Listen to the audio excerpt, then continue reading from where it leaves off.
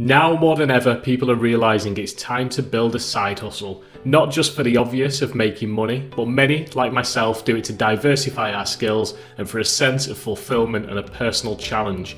A side hustle is a safety net that could one day become a new full-time career or business of our own.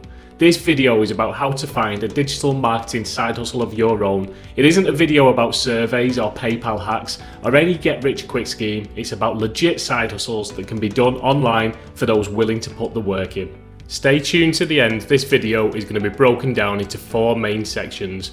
How to discover a worthwhile side hustle, how to identify the opportunities, how to find your superpower, and how to earn an additional income in an unexpected way. Number 4 is a bonus section, so stay tuned to the end and we'll talk about additional ways you can create an income stream. For the most part, all you're going to need for a digital marketing side hustle is a laptop and internet access. So this has some huge advantages. You can work with people all over the world. You can work from anywhere. Your setup costs are low and your schedule is flexible. Me, for instance, I work in the night when the family are asleep. That's when I work on my own business. Step 1 is we're going to find some software. Now we need to find a good product, one that businesses need. I'd recommend businesses because generally they've got bigger budgets, and if they choose to use that software, then they're going to stick with it for that little bit longer. If you've already got some industry knowledge, wherever it may be that you've worked previously, then that could come in really useful. Have a think about the businesses that you've worked at and what software they needed. Next up, we're going to look at some inspiration anyway. I'm going to show you a website called Capterra.com. We're going to go to that website, we're going to have a browse through, and we're going to see if there's anything we can find. So Capterra is a great website for getting some inspiration for tools and services. So as we look through, there's loads of different categories. There's tons of different companies on there, and there's tools and services for pretty much every function that you can imagine. So what we want to do is we want to find some of this software that's actually useful, that businesses need. Now that could be from websites to lead generation to how they organise their day-to-day activities.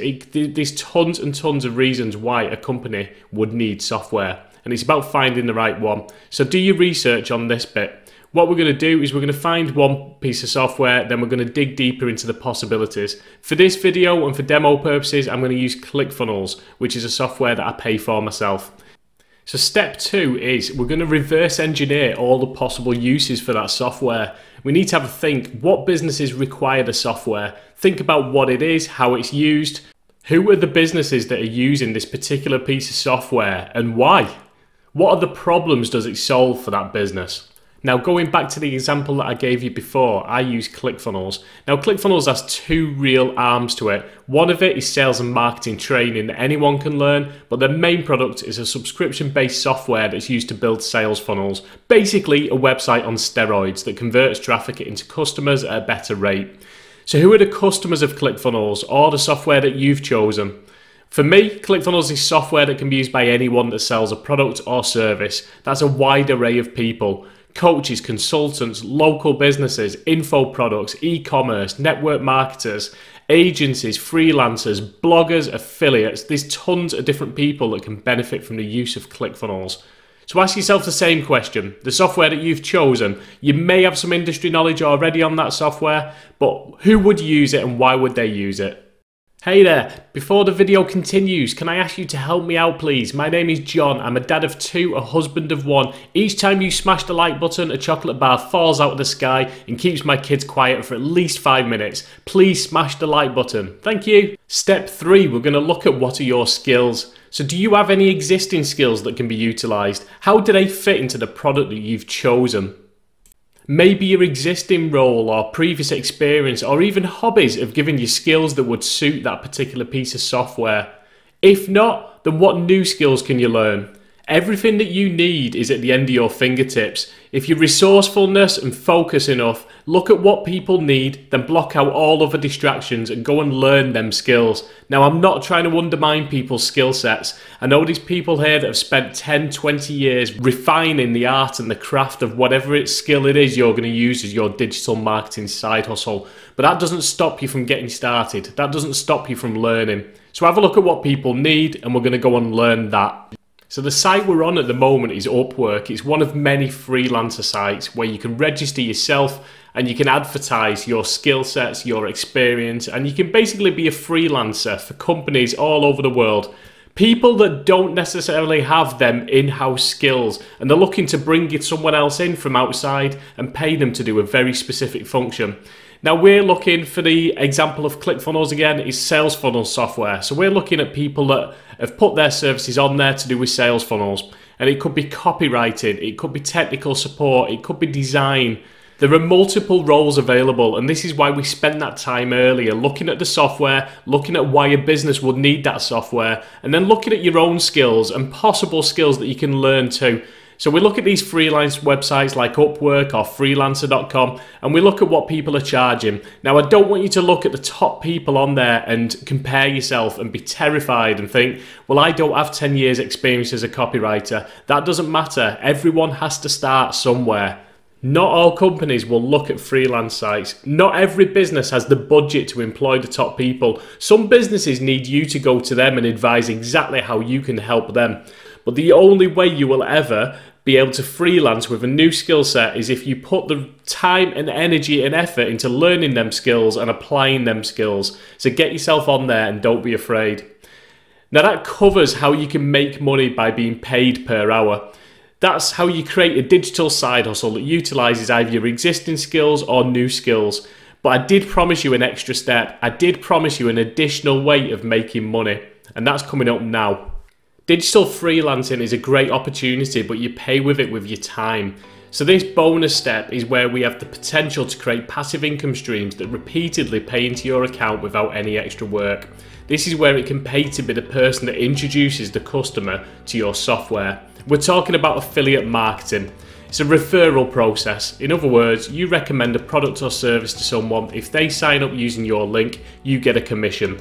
ClickFunnels, for example, which is the example that I've used all the way through this because I promote ClickFunnels normally. ClickFunnels pay up to 40%. Their basic package per month is $97. So 40% of $97 is pretty good.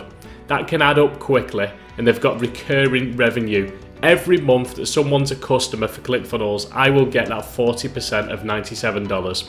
For the bigger businesses, they could be paying $297 a month.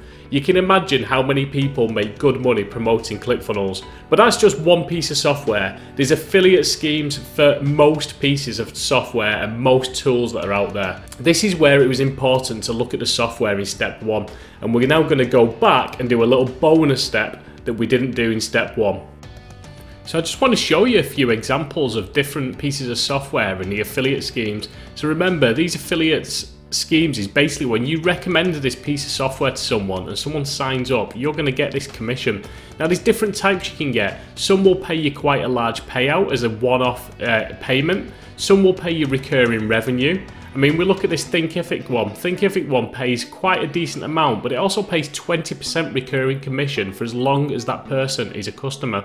So again, when we picked Thinkific before, we have a think about who would use it, why would they use it, and what skills you would need to promote it as well. All these things we can take into account as an affiliate. Again, let's have a look at another one. We're looking at Wild Apricot, which I've never heard of before, but on Capterra.com it shows us some church software. So we go into we do a search for Wild Apricot affiliate, and we can see there that we earn a 10% commission for the first 2 years. And this software isn't cheap. These prices would add up. Now, there's various different ways that we're going to be able to make money through affiliate marketing. It's all very well finding the software and finding the use cases for it, but we've got to look at how we can make money. One last example is Wix. Now, Wix is a quite popular web page builder. So if we do a search for Wix affiliate and we scroll down, and we can see that every person you sign up for Wix, you're going to get $100. $100 for getting someone to sign up. Pretty good. I know what you're saying, you're thinking that's great, we can make money by recommending products, but how do people know that we're recommending them products? We create content. There's different ways of doing this, but basically the way I do it, the way that I think is the best, is you create content that helps people through social media. You could have a Facebook group, a YouTube channel, or a blog. You could even be a community expert, so you could run a Facebook group or that could target people in that industry, or it could even be aimed at people in your local area. Any business that could thrive or benefit from the software that you're promoting, create content, create a community that helps those people.